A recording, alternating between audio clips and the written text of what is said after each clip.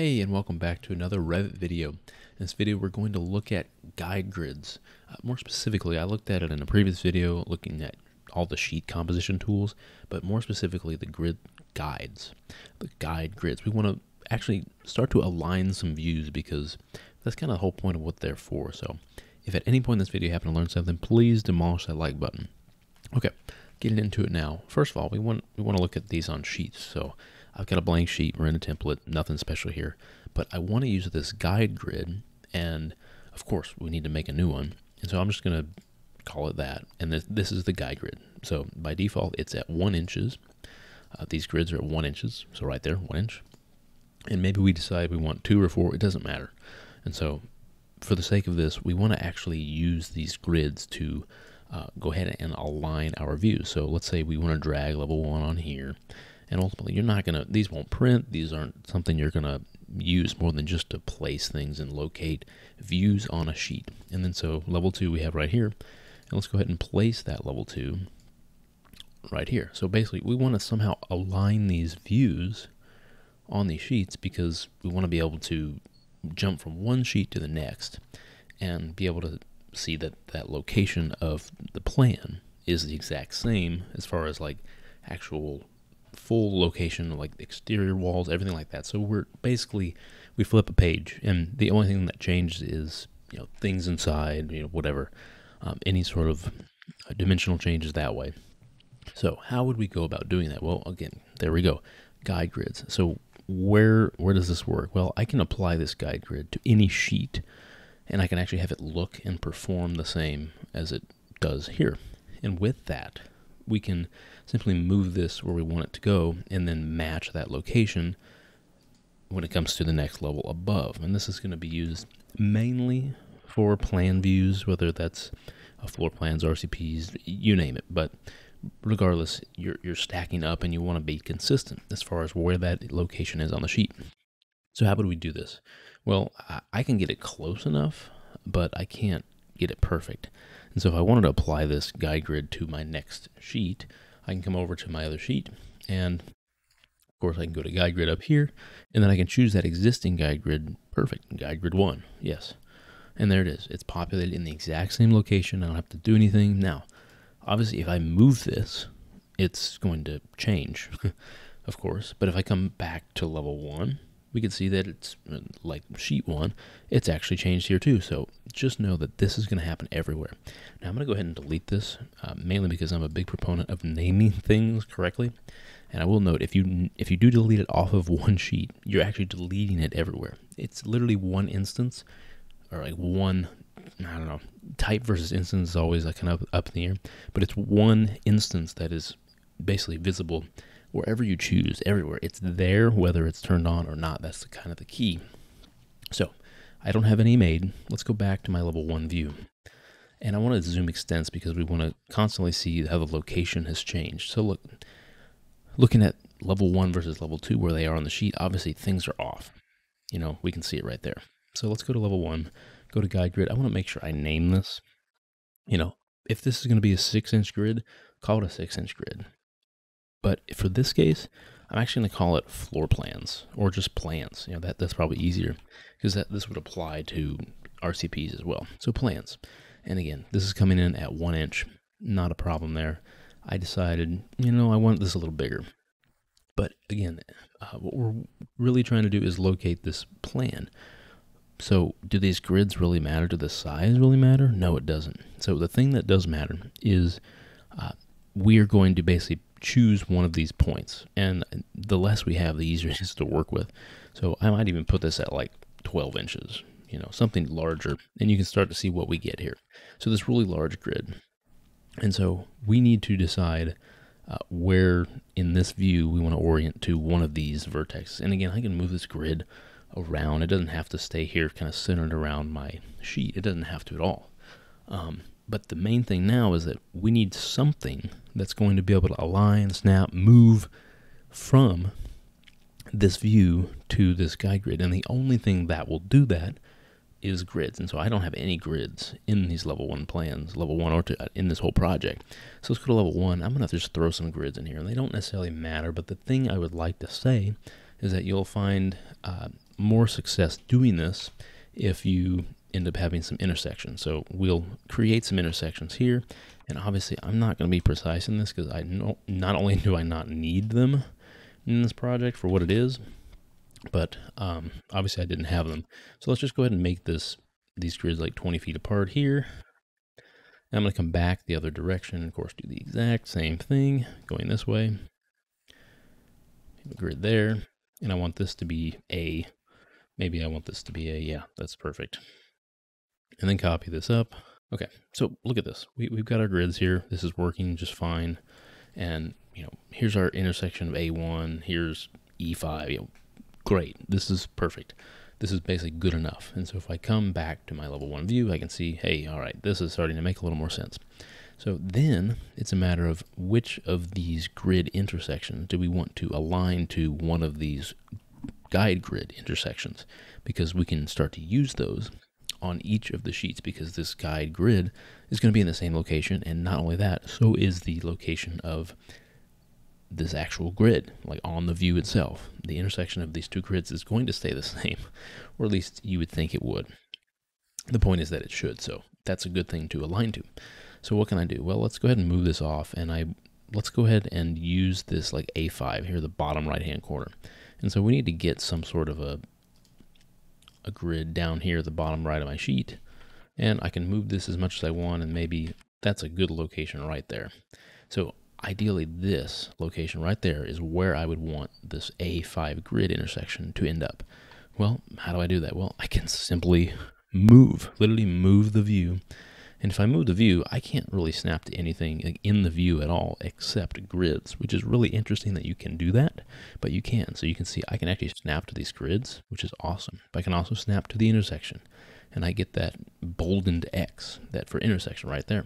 So I can move this wherever I want, and it's great because I can actually move this to the guide grid. And when I click, I actually get this weird error, and it says selection cannot be copied, and beats me as to why. And it looks like it's actually looking at that view title, which is interesting. I'm not exactly sure why, but there is a workaround around this because I was confused the first time I saw that.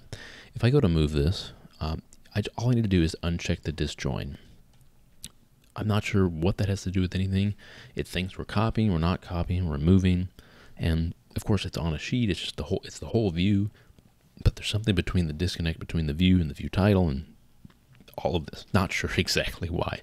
So with that said, I can uncheck the disjoin. I can choose my intersection again, and then move that to my guide grid intersection. And look at that. That's awesome. Okay, that's perfect. And not only that, I can move this out of the way. And so look at that. This is looking great. So if I zoom extends here, of course we have this guide grid on, and we'll get to turning that off in a second. So whenever I zoom extends, of course it's going to account for the guide grid, but I basically don't want this guide grid to go beyond the edge of my sheet, so that whenever I do zoom the extents, I'm seeing the whole sheet only.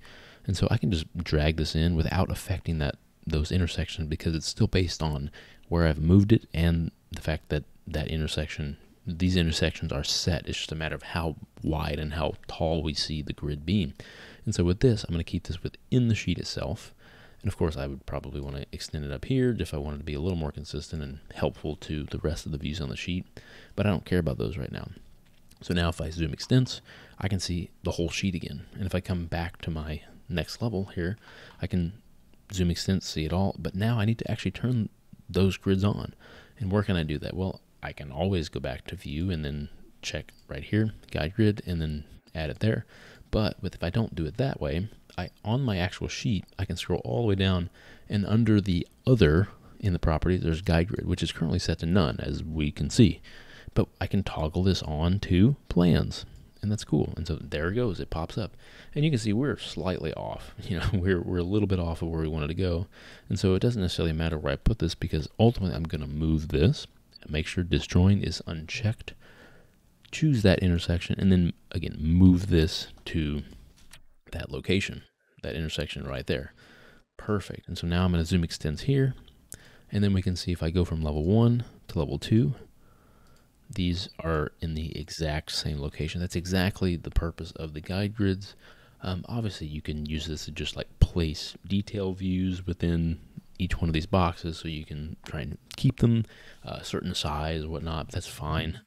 But the primary reason for the guide grids is that you can actually use it to align views such as this. So not only this, but I wanted to actually introduce you to doing this for not only plans, but sections and elevations, because that may come up. And so I'm going to go into my level 1 view. And again, this is going to use the grids, which is awesome. So let's go ahead and make not only a section, but also an elevation. So I'll make a section here. And, this is a good enough looking section location right there. I like that. We'll have all these grids to look at. And in a similar vein, I want to probably look at an elevation. Of course, I need to turn elevations on because they are not necessarily on by default. There we go. So with that, let's go ahead and turn them on here. And I just want to look at this front face here. I want to make sure that my extents are probably just the width of this flat wall right here, this curtain wall. Perfect. So I can see these two grid lines, but in this section, I can see all of these grid lines. So, okay, cool. Let's now go to my sections and elevation sheet, drag this elevation on, and then I'll drag this section on. And so typically speaking, these are fine kind of wherever, you want to put them. But the thing I want to point out is that we can use the guide grid once again. We can turn the guide grid on here. And let's say we want to put our grid line 4 at the edge of this line and this guide grid line. Well, simply like we just did before with the plans, I can make sure this joint is off, and I can just move this over. Boom, move that over right there. And so it looks good.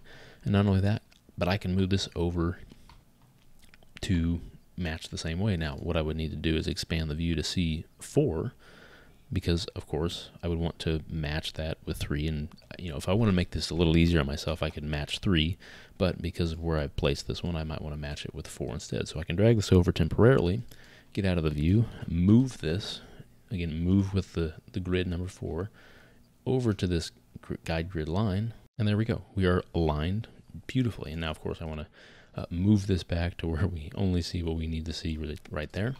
And there we go, we're aligned. Now, I will say, the way that sections and elevations and things like that work with having multiple views on these sheets is that they will automatically align to grids regardless of the presence of a guide grid.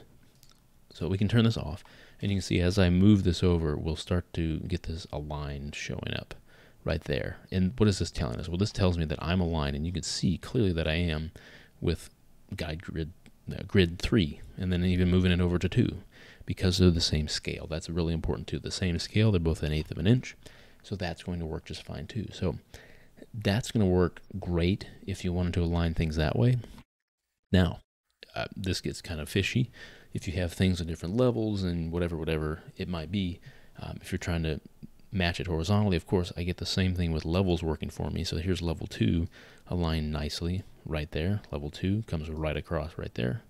And besides that, you could do the same with levels when it comes to grids and moving those to the guide grids. But the point being is if you have some weird wonky levels and things like that, you can use the guide grids not just for plans, but also for elevations and sections to start to align those up. And there might be times where you have the same grid in a plan, but it just so happens that the view itself is not actually perpendicular, or they're both not the same angle, so you're not going to get that alignment perfectly. But then again, if those grids are in the view, you can use the guide grids and move them and align them just so. So that will do it for this video. What we did is look at guide grids. That's great. And now the last thing I want to cover, of course, is if we have all of these on, this is one final thing. If we have all these on, you might say, well, I don't want to deal with all of these. Well, the nice thing we can do is hold shift, choose all of our sheets, go to guide grid, and then turn it off. That's simple, really simple. Now, these are the exact same. We have them all in the same place, nothing moved. The guide grids are still there if you need to turn them on, but then we have everything nice and aligned where we want it to be. So again, that will do it for this video. I hope you learned something regarding guide grids. It's not the most useful thing. It's kind of jumping through more hoops to get things kind of nicely aligned, but at the end of the day, it's kind of all about presentation and making things a bit easier for yourself and the contractor to understand the project, how it's built, how it's stacked, how things align. And this is a perfect way of doing that on your sheet. So keep this in mind when you're trying to align some views. It's going to actually get you 100% accurate, whereas just eyeballing it isn't going to quite do that. So if you learned something, please demolish that like button. It tells me that you did and that you might have liked the video too. So I will see you in the next video. Have a wonderful day, and thank you very, very much for watching.